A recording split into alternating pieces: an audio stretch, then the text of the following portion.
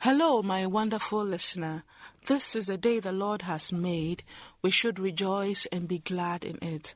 On this note, I welcome you to Adventist World Radio Ghana, Voice of Hope. AWR Ghana, Voice of Hope. Welcome to Daylight Magazine. Today's program is presented by Wilhelm Swanika and Abigail Inkansa Mensah. You're looking very cheerful, Wilhelm. What's your secret? By the mercies of God. We thank God for His mercies and blessings. On today's program, we have reflections, a healthy you, and moments of truth.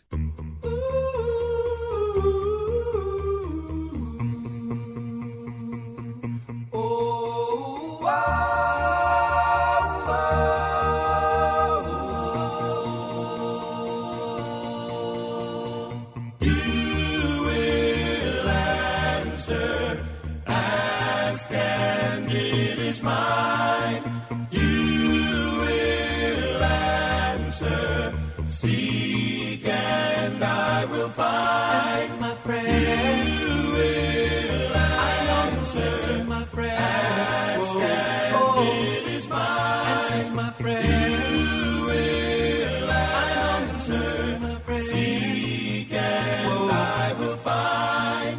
Whatever I do and wherever I go, you will be there. Whatever I need and whenever I call, you will answer. I make the mistake of working on my own, but then I awake to see I can't alone. You wrap your arms around me, then you comfort me and give me just what I need. Answer my prayer.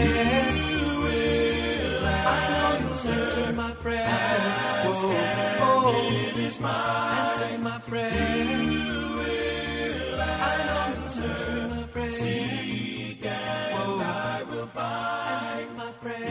You will answer my prayer. AWR Ghana, Voice of Hope. Join us as we reflect on the lessons of life. Our next segment is Reflections.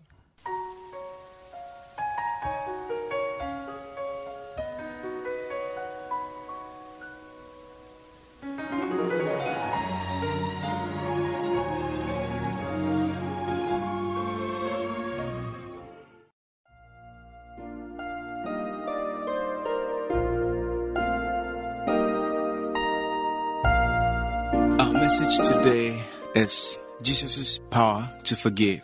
And we take our reading from the book of Mark chapter 2, verse 10. And it reads, "That ye may know that the Son of Man has power on earth to forgive sins, he said to the paralytic, I say to you, arise, take up your bed, and go your way to your house." Unable to walk, the paralytic had to have his friends carry him everywhere. His 4 friends placed him on the stretcher. We don't know how far or how long they walked, perhaps several days. Looking for Jesus, they finally found him, but he was in a house so filled with people that they couldn't even get in the door. But where there is a will, there is a way.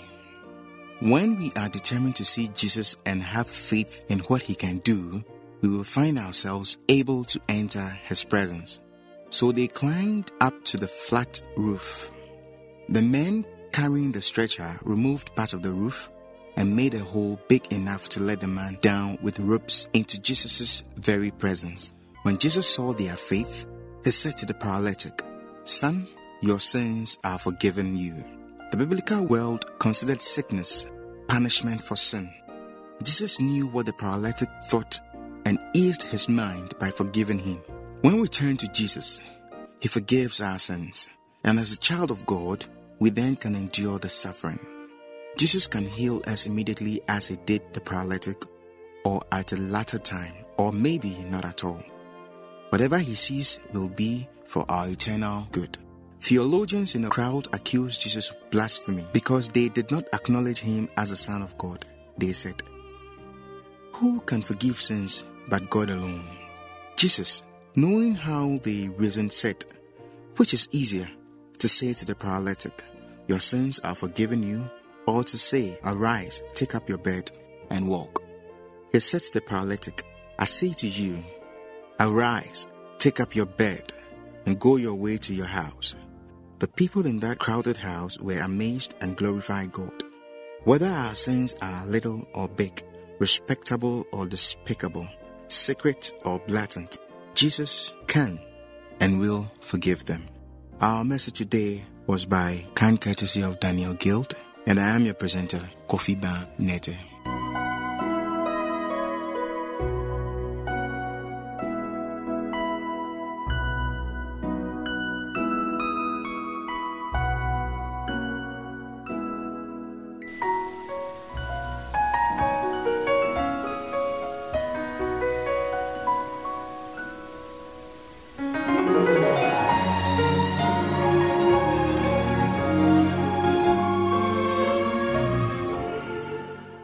You're welcome back. We continue with our programs on Daylight Magazine here at Adventist World Radio Ghana. AWR Ghana, Voice of Hope. AIDS is real, AIDS is real. My friend, let's help prevent it now. AIDS is real, AIDS is real. Let's help to fight it out. Abstain, be faithful to your partner. Say no to extramarital sex. It's real, it kills, it's everyone's business. Oh, be wise, think twice, the decision is yours now. It's my business, it's your business, it's everyone's business. Preventing now. Abby, what do you do to keep your body healthy? I try and observe healthy habits like eating well and exercising. To know more, join us for Healthy You.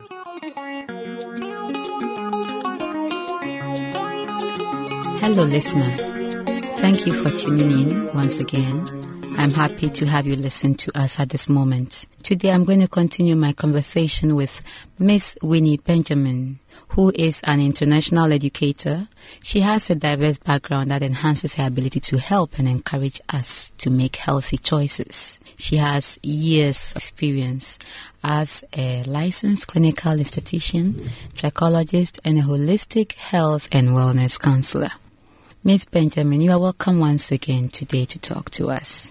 Indeed, it's my pleasure. Okay. And I am your host, Belle Dolabio. Please remain with us. Miss Benjamin, last time you talked about holistic health and wellness, and you also talked about the fact that obeying God's words in totality helps maintain one's health. Now, let's look about someone who does not even believe that God exists, but enjoys good health. Well, I can say it's a blessing from God. Amen. But with such a person not knowing who even God is, not even having a relationship with God, what do you think, aside God's blessing, could be a contributory factor to the person's physical health? The biggest part is, of course, God's mercy and His grace has fallen on the just and the unjust. And God has His reasons why He has kept that person in that position. That's one. But sometimes if you look closely, I've seen individuals who are well, not because of any doings of their own, but they have family members praying for them. Like I've seen mothers, let's even go back a little bit with David and Solomon. I remembered when God said to Solomon, it is for your father's David, paraphrasing it, it's because of your father David, who is a man after my own heart, that I do this for you. And so many times you'll see people functioning, but they have prayer warriors, mothers, fathers, family members who God promised to bless their seed. that they live under such benefits. So I would encourage parents to consistently keep their children under prayer. That's one. Number 3, because of such prayer, many times that person's mind does not fall directly into that which is negative that may ever harbor, the manifestation of illness. They somehow don't live in regrets. They've conditioned their mind to function in such a way. But that does not mean that they're healthy. You see, there's a difference between health and fitness. Okay. You could be healthy, but then you could be you're in poor fitness, and vice versa. You might find someone who has physical strength. You see them running, they're moving, they look good. But if you do run a test on them, you would be surprised. There's diabetes, there's hypertension, there's everything going on with them, and they're still functioning. So we cannot trust their parents. Okay. You have to get to know the whole person. Okay.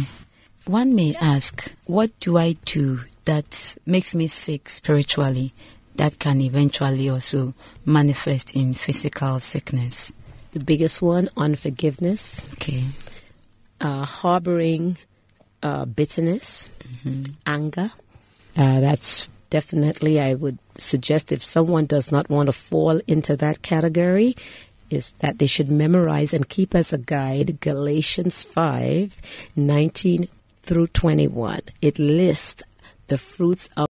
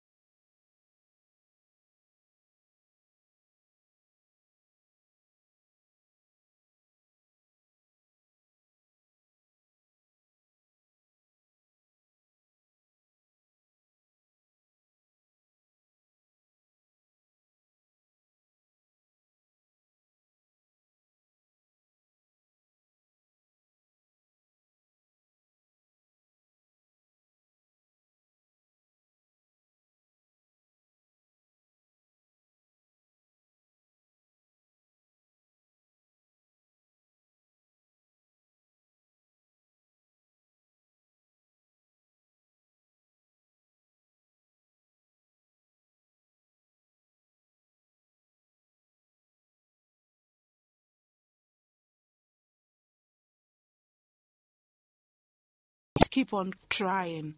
We are expecting your emails, your letters, and your calls.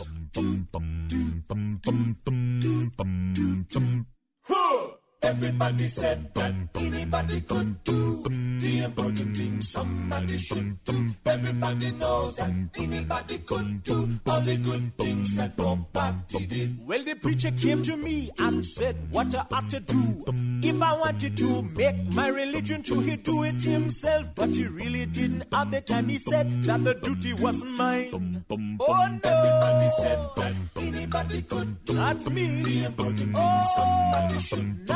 Everybody knows that anybody could do all the good things that Bombati did. Well, why me? Everybody said that anybody could do. Man, if you want it done, you go. Everybody knows that anybody could do all the good things that Bombati did. Well, the deacon came by and said, give me a hand. If you want me going to the promised land, here is something that I don't have time to do, so I better give it to you. Oh, no. Everybody said that anybody could do the important thing somebody should do. Everybody knows that anybody could do all the good things that Bombati did. Not me. Everybody said that anybody could do the important thing somebody should do. Everybody knows that anybody could do all the good things that Bombati did. Well, I'm too busy, so I tell everybody the work's got to get done by somebody. It could be done by anybody, but nobody did. Everybody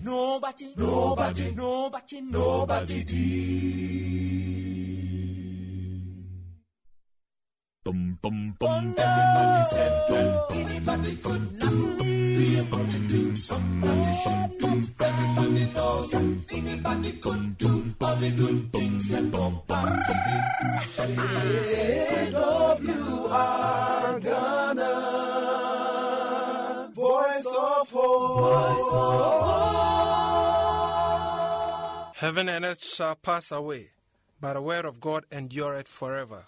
At this moment, let us listen to the word of God on Moment of Truth. Jesus is calling for you and for me. Calling for you and me. On the portals, he's waiting and watching for you and for me. Hello, dear listener.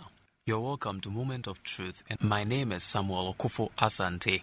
I am here today to share with you the gospel of Jesus Christ, that we would know him and be set free. I plead with you that you bow down your heads as we pray. Christ Jesus, you are the truth. We want to know you more, and so teach us now and forevermore. In your name do we pray. Amen.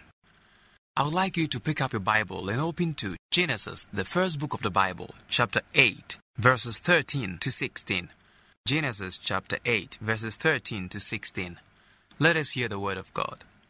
And it came to pass in the 601st year, in the first month, the first day of the month, that the waters were dried up from the earth.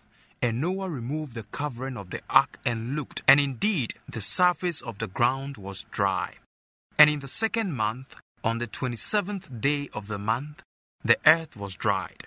Then God spoke to Noah, saying, Go out of the ark, your wife, and your sons wives with you. Amen. We caption this sermon, Grace Beyond the Surface. Grace beyond the surface. If you notice in the reading of the scriptures, we realize that, especially in the verses 13 and 14, there seem to be two different dates where the earth seemed to have been dried. Let us consider verse 13. And it came to pass in the 601st year. So it is like 601. In our time, perhaps we may say 2010. In the first month, the first day of the month. So it will be like 1st January 601. The waters were dried up from the earth, and Noah removed the covering of the ark and looked. Now let us look at verse 14. It says, And in the second month, In our time, we'd say February. On the 27th day of the month, so it's like 27th February, the earth was dried. First, it says that, like in our days, 1st January 601, the earth was dried. And then verse 14, 27th February 601, the earth was dried. So what are we experiencing here? Is the Bible contradicting itself? No, the Bible was not contradicting itself, but it was giving something we call grace here that God bestowed on Noah. After Noah had spent so many years in the ark during the flood, and the water had ceased coming down from the skies onto the earth as rain, and he had waited for so many days for the earth to dry so that he and the livestock in the ark could come out. Why then do we have this? If we should carefully read the text, we would realize what is really and actually saying. Let us take the verse 13 again. And it came to pass in the 601st year, in the first month, the first day of the month, that the waters were dried up from the earth. And Noah removed the covering of the ark. Now Noah wanted to come out and looked, and indeed the surface of the ground was dry. Noah saw the surface of the ground dry. Now look at verse 14. And in the second month, on the 27th day of the month, the earth was dried. So we realize that first it was the surface of the earth. But then in the second part, it was the earth that was dried. Now, Noah wanted to come out because he looked and saw the surface dried. To him, everything was okay. To him, it was a green light for him to come out of the ark and be emancipated after spending so many years in the ark. But suddenly, if you should read the Hebrew text, you realize that there was this pause. It's like God stopped him. Don't come out, because it is just the surface. And then in the following month, on the 27th day, God himself spoke and said to Noah, come out of the ark, your wife and your sons and your sons' wives together with you. That is grace beyond the surface. God extended his grace to Noah, who looked just at the surface and not beyond. If he had come out, he would have sunk in the earth. What are we saying here? There are so many times we make decisions out of the surface. There are so many times we make decisions by considering what we just look. There are so many times we take action because of what we see without knowing what is beyond the surface. But if only we will subject our will to God's will, if only we will leave our personal actions to God's sayings, God will direct us as to when to take the actions and when not to. Perhaps you may see a beautiful woman you intend marrying. To you, she may be good. Yes, she may truly be good in the surface, but deeply and inside her, you may not know. Dear friend, why don't you ask God in prayers to direct you? And this God that I know, full of grace, will actually give you much insight beyond the surface. Perhaps it's a work you're trying to get. It's quite lucrative. You'll get much more money. You think it's good for you. It may be at a surface level. Why don't you open up and say, Christ, please teach me. And this Savior I know will give you answers beyond the surface. It may even be the academic career you like to embark on. Ask God and He will lead you beyond the surface. For He is God, full of grace beyond the surface. Don't go on your own way. For Proverbs 14:12 says that there is a way that seems right to a man, but the end is destruction. It is only the Lord that can direct us as to what to do, where to go, and when to take the action. Give Him the chance and He'll make you. May God bless you. May He be with you. May He direct you. May He control your path. May He beckon you as you walk on this earth and give you grace beyond the surface. In Jesus' name, amen.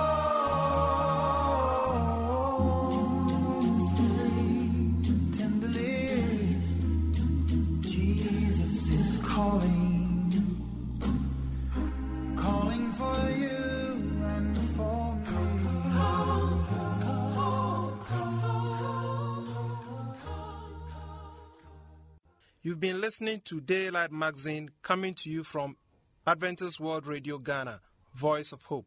If you need further information or study materials on issues we've discussed, please contact us on Adventist World Radio, Ghana, Valley View University, P.O. Box AF 595, Adenta, Accra, Ghana, West Africa.